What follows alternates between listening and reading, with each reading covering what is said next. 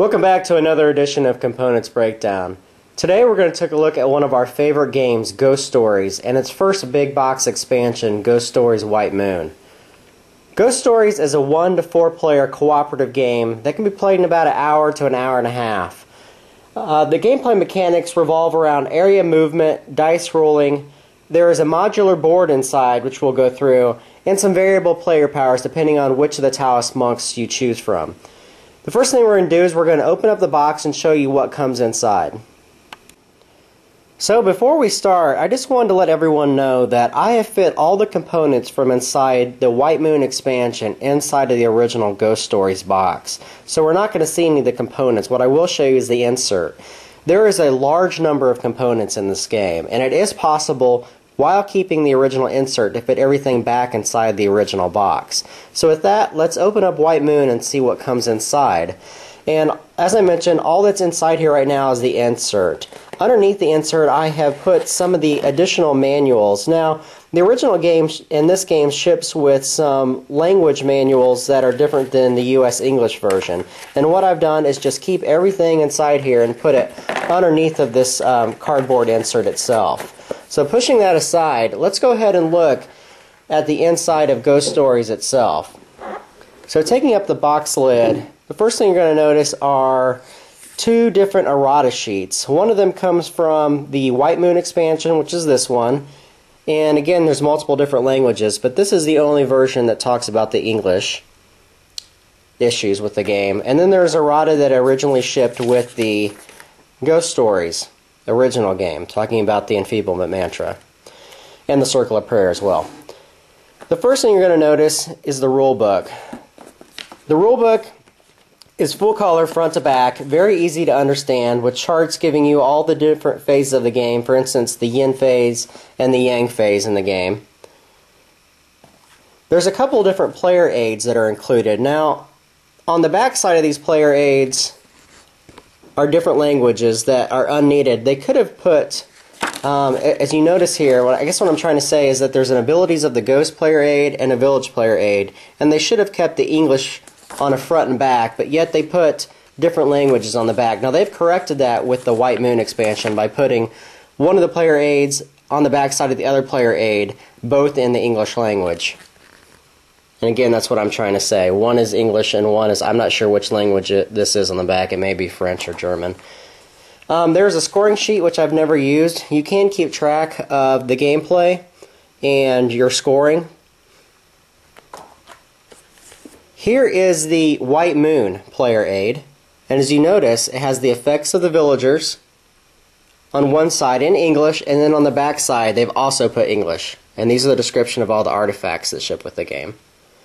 Now this was a good choice and it wasn't done in the original, but they've corrected that with this expansion.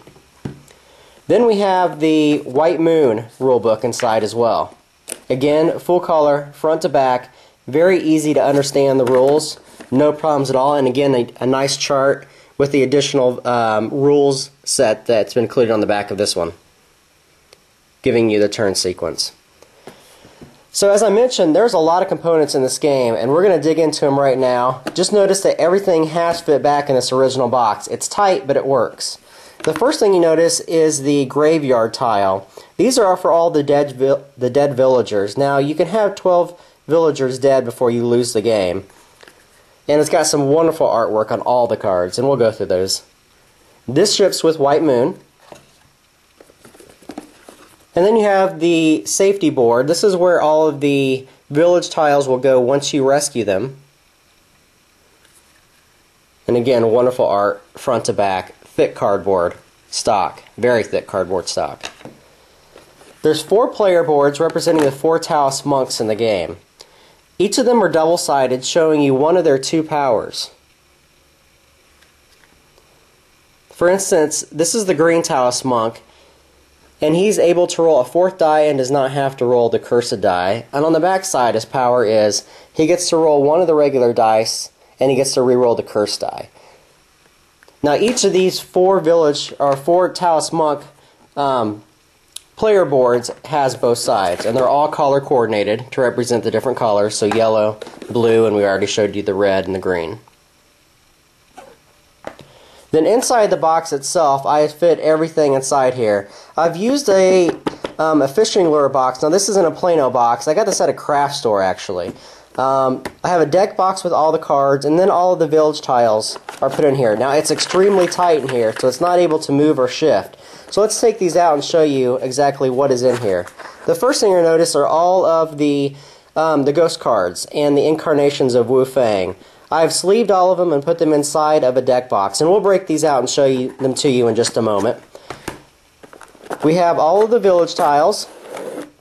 These include the village tiles that shipped with the original game, as well as the village tiles from White Moon, and they are double-sided as well. One side showing you that the village tile is active, and the other side telling you that it's been haunted and the villager is no longer at that spot. So we'll set those aside.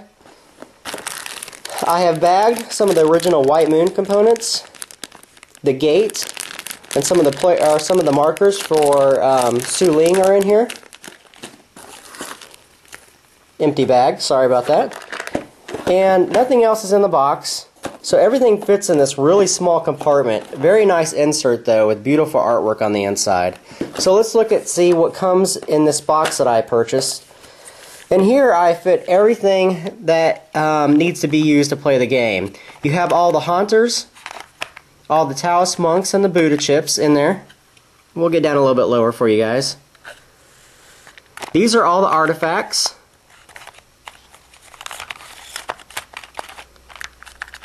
And here we have all the villager tiles,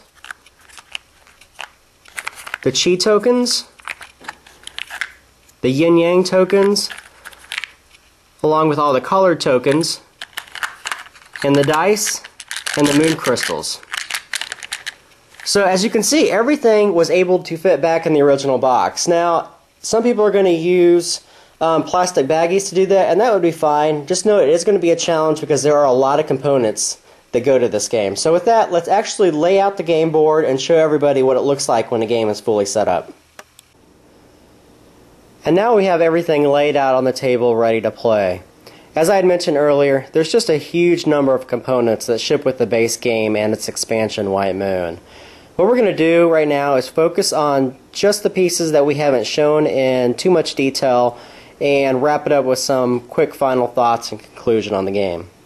The first thing you're going to notice are that there's quite a few ghost cards that ship with the game. Now these are just ones I pulled out to show you the fantastic artwork. And I'm going to try to get the glare off these, but all of the cards are just beautifully illustrated. Great, great card art from the first card to the last card. And I'm not going to go into the rules because there's quite a few threads and video reviews on the gameplay itself. Now the game board is set up, and I'm going to show you what all the components do when they are set up. The first thing that you'll see is the modular board in the center. These are the small tiles, and the game has 9 tiles that ship with the original version, plus a blank tile that you can use to create your own village tile. There is a 10th tile, which is the Kung Fu School, which is right here, that is used when you play the White Moon expansion. I have also put to the side the guardhouse. The guardhouse shipped with the original game, and it's simply not used with the White Moon expansion. Or it can be substituted for another tile if you so wish. And again, as I mentioned, the back side is when the village is haunted, or that village tile is haunted.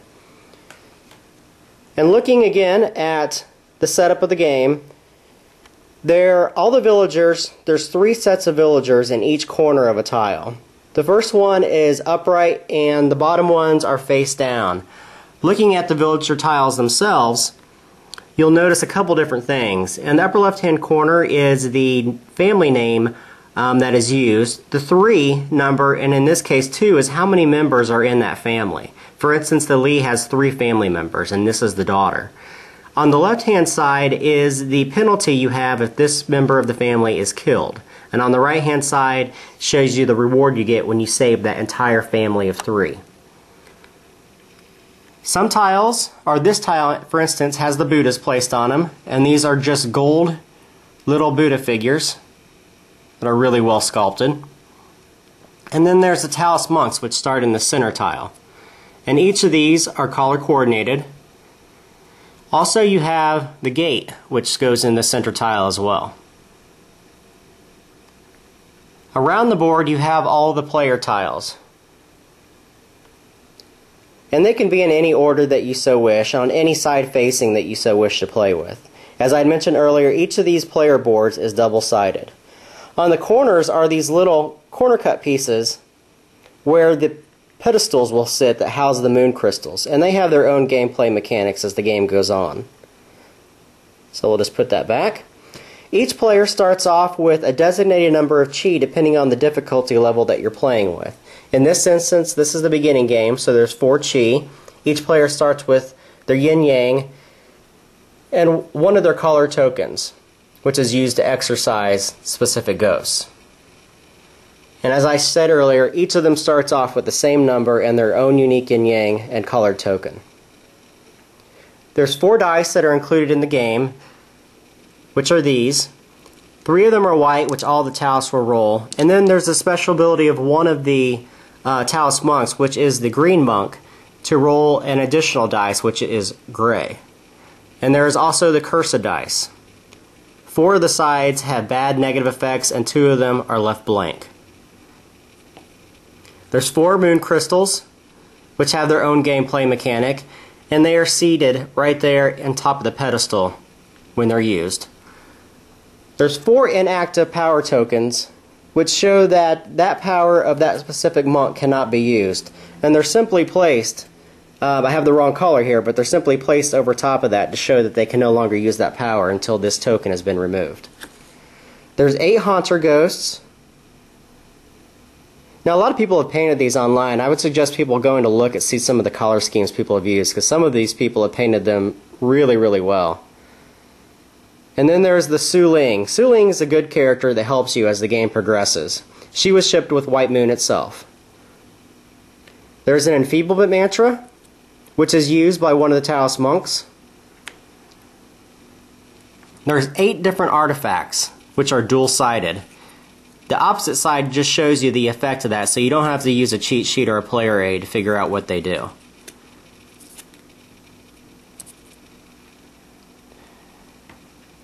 There's additional color tokens and power tokens, which are used for 2-player games and single-player games, and I guess even 3-player games. And there are the 2 decks of ghosts. One of them are the active ghosts, and one of them are the incarnations of Wu Fang. And these are the big boys, the hard ones to kill. And again, fantastic artwork on all of these cards. And as I showed you earlier, there's a couple different other additional boards. There's the shelter board, which you use to house all of your rescued villagers. And then there's the grave board for all of your dead villagers.